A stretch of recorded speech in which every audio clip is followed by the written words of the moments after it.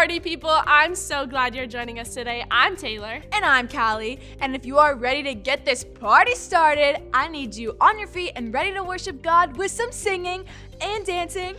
Let's do this!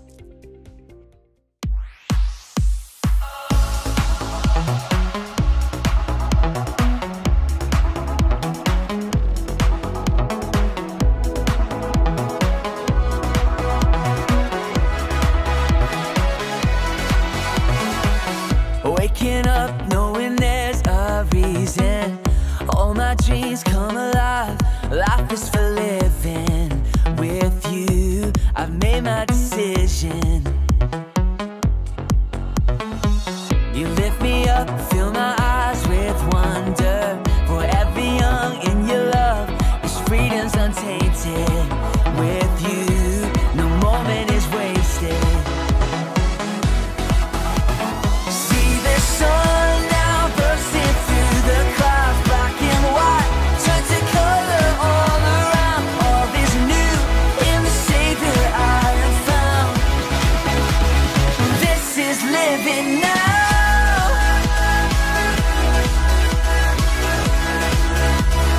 This is living now.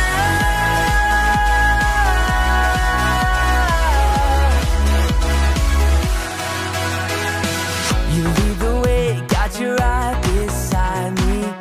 In your love, I'm complete. There's nothing like living with you. This life you created, I choose. See the sun now bursting through the clouds, black and white, turn to color all around. All is new in the Savior I have found. This is living now.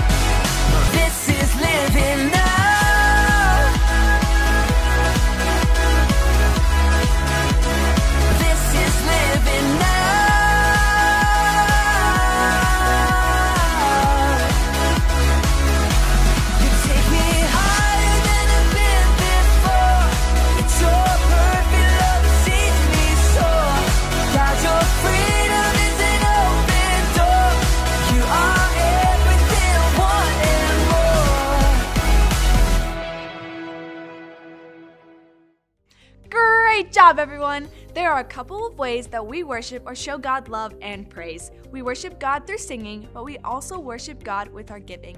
The Bible teaches us that we give first, we save second, and we live on the rest. That's right. God has been so generous to us that we can be generous with everything we have.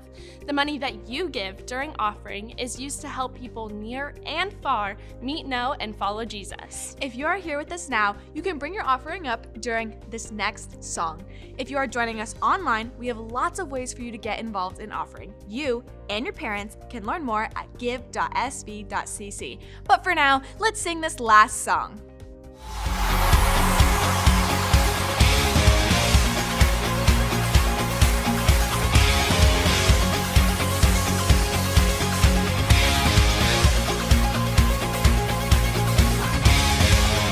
Let it begin, our freedom celebration.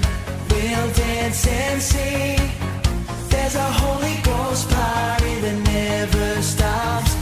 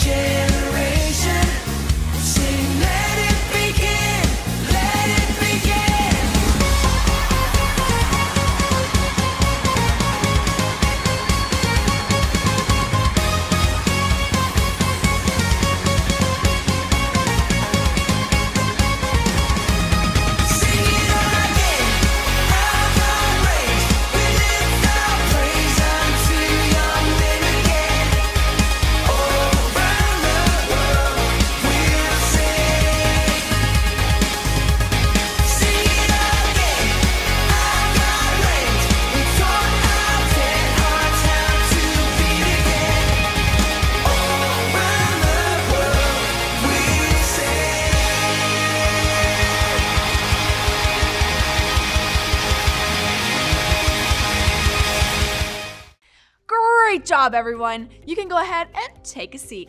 This month, we are talking about self-control, which is choosing to do what you should even when you don't want to.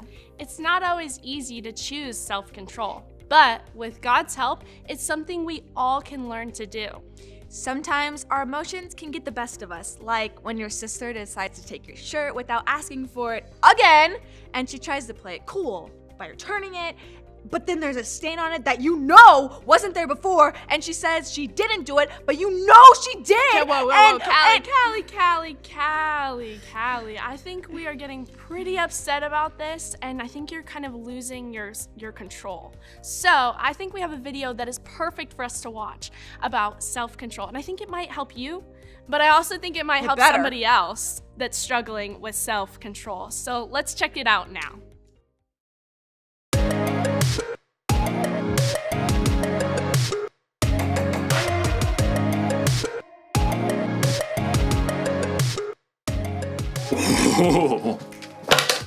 Hello everyone, my name is Jacob, here today to talk to you about self-control. Self-control is choosing to do what you should, even when you don't want to. It's very important to have control. I have a controller for just about everything, in fact. Like this stereo.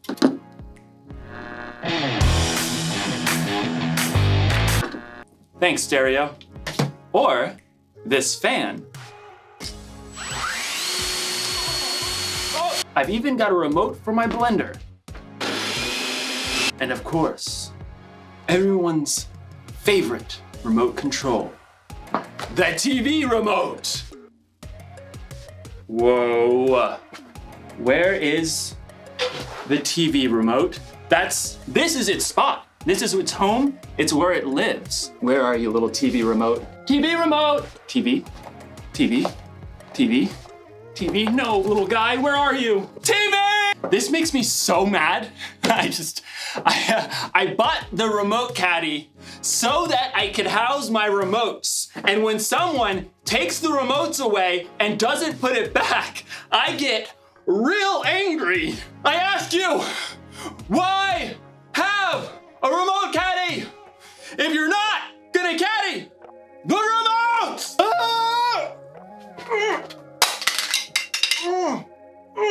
What's going on?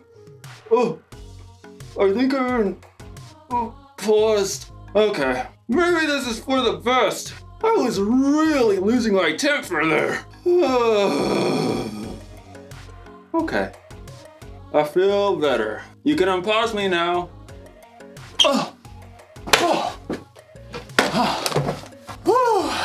That was a close one. Anger can really take over if you let it. In today's story, we'll hear about a guy named David who had every reason to be angry. Let's hope it doesn't control him. Oh, I wonder what this controls.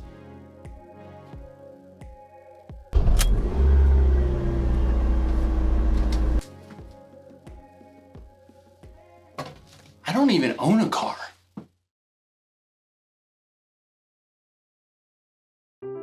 The Bible. It's 66 books of history, stories, letters, and poetry that fit together to form God's one big story. The epic adventure of how He created us and loves us so much that He made a way to rescue us. As we travel through the Bible, from Genesis to Revelation, we discover people who met God and found their lives changed forever. Now, for an amazing story. Inspired by the book of 1 Samuel, chapter 24. David had been chosen by God as Israel's next king, but for a while, Saul was still king. David served King Saul and won many battles for him. The people loved David. Hey David, you're so fine, you blow our money, David! Hey David! Saul, however, was deeply jealous of David. In fact, he even tried to kill him. David escaped into the wilderness, where around 400 men came to join him. People who were in trouble or owed money. A merry band of misfits. But Saul still saw David as a threat. When he heard that David and his men were camped in the desert of Maon, Saul took soldiers to chase after. They're right behind us, David. Quick, we'll head around the mountain. Just as Saul and his men were closing in on David, Saul received word that the Philistines were attacking Israel. Oh, phooey. Saul was forced to stop the chase and deal with the Philistines. David and his men could breathe a sigh of relief. There's a safe place near En-Gedi. Maybe Saul will finally leave us alone if we hide out there. But as soon as Saul had dealt with the Philistines, a messenger brought news. David is in the desert of En-Gedi. Aha! We've got him this time. Gather 3,000 of the best soldiers from all of Israel.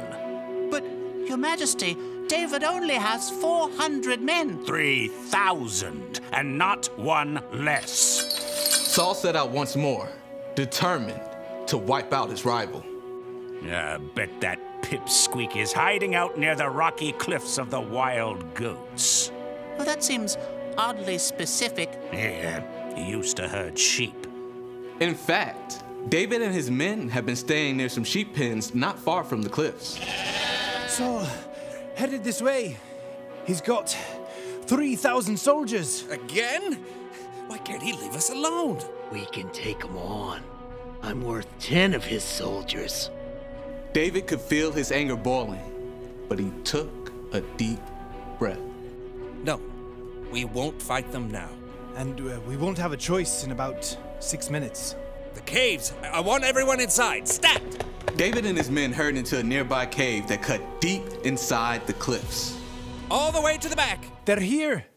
Outside, near the sheep pens, Saul had called a halt. Take a break, men. At that moment, Saul found himself in need of a royal outhouse. I require a royal outhouse. I believe there's a cave over there, Your Majesty. I suppose it'll do. Saul entered the cave.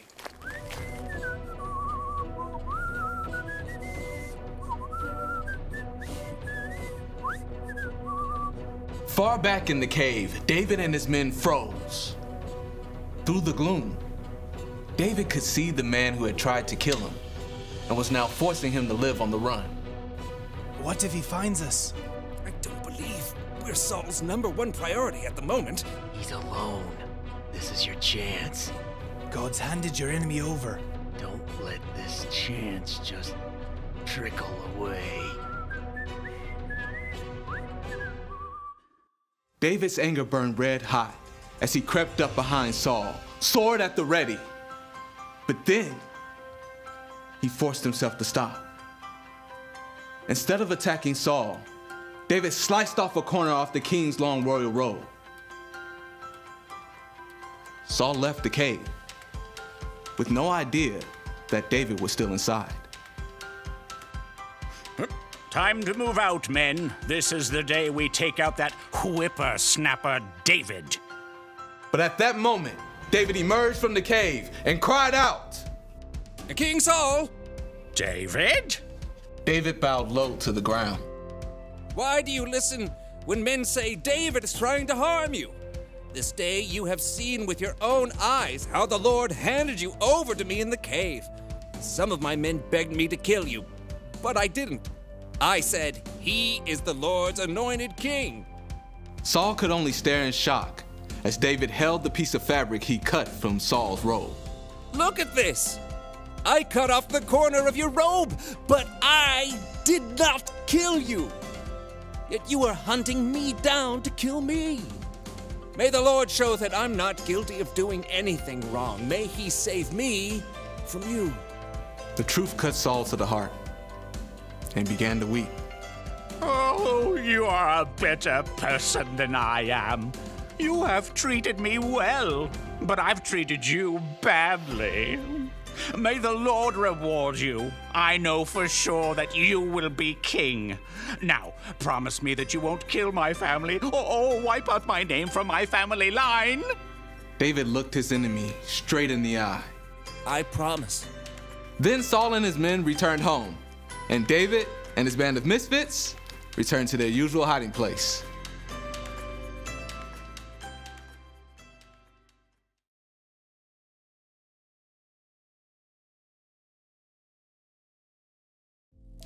David was angry at King Saul, and he probably should have been.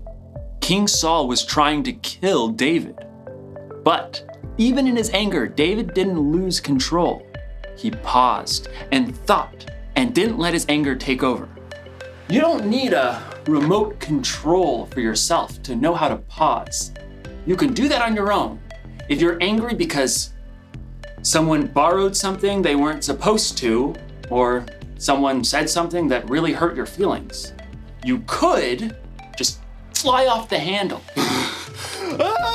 Or you can pause, count to 3 or 10 or 100 if you have to, and think about how you're going to respond. Remember, you can pause in real life, but what you can't do is rewind.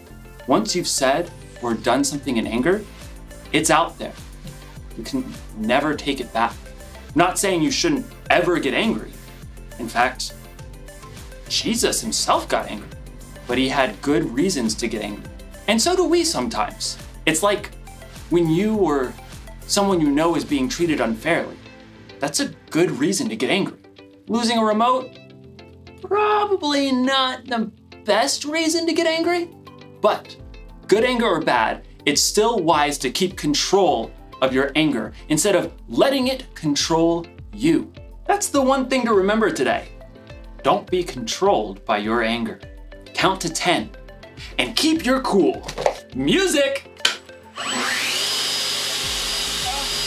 Okay. Music! Oh, that's the... Okay. I gotta get a universal remote. I'll see you next time.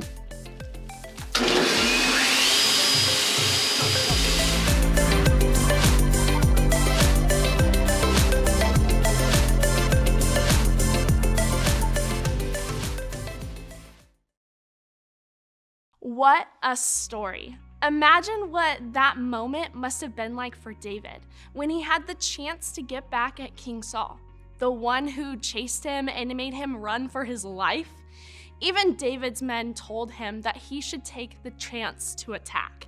But even though David was angry at King Saul, he didn't let his anger take over. He made a choice that we can make too. He stayed in control so that no one would get hurt. Remember, don't be controlled by your anger. The truth is, there will be times that you and I feel angry, and anger isn't necessarily a bad thing. I mean, Jesus himself got angry from time to time, but Jesus had good reasons to get angry, and so do we. Like when you or someone you know is treated unfairly. The important thing is knowing what to do when you feel angry. You can learn how to calm down so that you don't say or do something that makes the problem worse. So the next time you start to get mad, hit pause. Think for a second and ask yourself, what's the wise way to respond? If I want to make the wise choice, what should I do next? Remember, you can't rewind the things that you've done or said. You can't take them back. So let's control our anger instead of letting it control us. God will always be there to help us. That's what this month's memory verse is all about. It says, God's power has given us everything we need to lead a godly life. 2 Peter 1:3. Let's take some time to pray and thank God for this. God, thank you so much for the story of David. We got to see the example of how he chose to control his anger, even when King Saul was running after him. It may have been easy to get angry and lash out, but David made the wise choice. And I pray that we too can make the wise choice and have self-control. God, thank you so much for loving us. We love you and we trust you, and it's in your name we pray. Amen. Thank you guys so much for joining us today. Don't forget to follow us on Instagram at SV Kids and subscribe to our YouTube channel, Sun Valley Kids. We'll see you next time. Bye.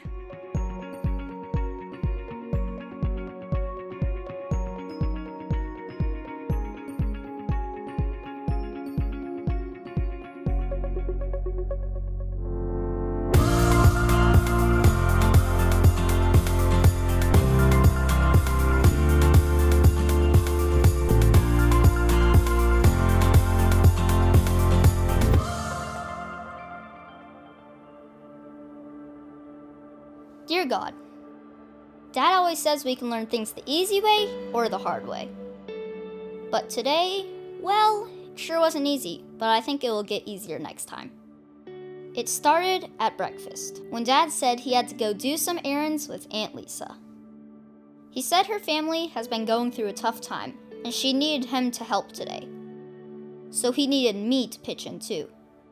My little cousin Sam needed a place to hang out for a few hours.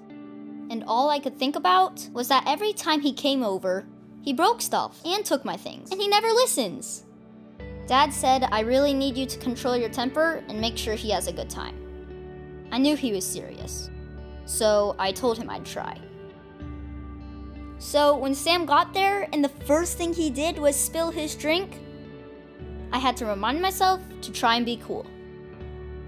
Then when he didn't listen, when I told him not to feed the fish too much, I almost lost it. But at least he helped me try and clean it up. Sort of. I couldn't keep up with him. I thought it would be good if we tried to play some Brick Busters. And that worked for a while, but he broke the controller. He broke my controller! How do you even? I almost lost it again. God, if I hadn't taken a breath and remembered Proverbs, I think I would have really messed up. So Sam and I drew some treasure maps and made up stories about them. It worked for him, and it worked for me. God, thank you so much for helping me think of that. I think it saved the day. Aunt Lisa looked tired, but she gave me the biggest hug. So did Sam. And he asked his mom if he could come over and play with me again. God, thank you for teaching me about self-control. Sincerely, Zach.